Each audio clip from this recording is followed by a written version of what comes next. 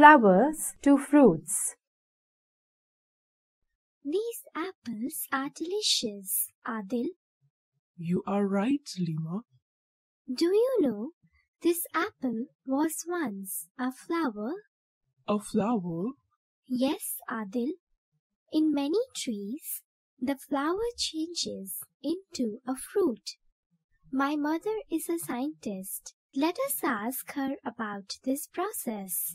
Mom, can you tell us how flowers change into fruits?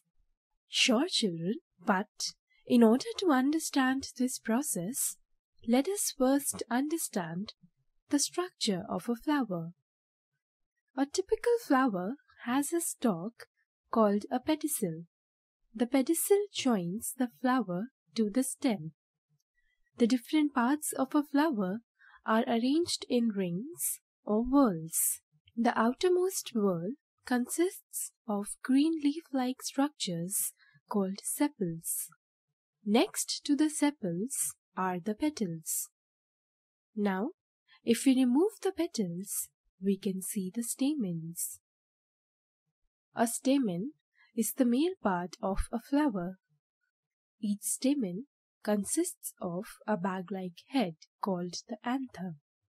The anther contains fine dust-like particles called pollen grains. In the center of the flower, there is a flask-shaped structure called the pistil or carpel. This is the female part of the flower. The base of the pistil contains the ovary. The short tube-like upper part is the style, and above it is the stigma. The stigma receives the pollen grains from the anther. Mom, how does the stigma receive the pollen grains? Sometimes, when an insect sits on one flower to suck the nectar out of it, pollen grains from that flower stick to its body, and when it visits another flower of the same kind, the pollen grains stuck to its body transfer to the stigma of that flower.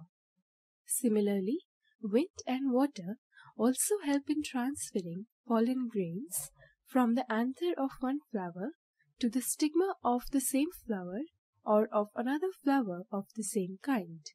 This process is known as pollination. Auntie, what happens after the process of pollination? After pollination, the ovary swells up and changes into a fruit. And this is how a flower changes into a fruit. Thanks, Mom. Thank you, Auntie, for sharing with us this important information. I never knew that small insects, such as the honeybee, can be a part of such an important process.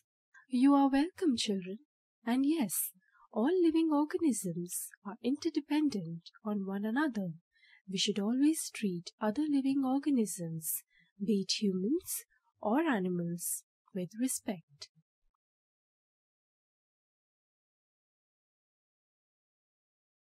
Subscribe now and press the bell icon. Never miss an update.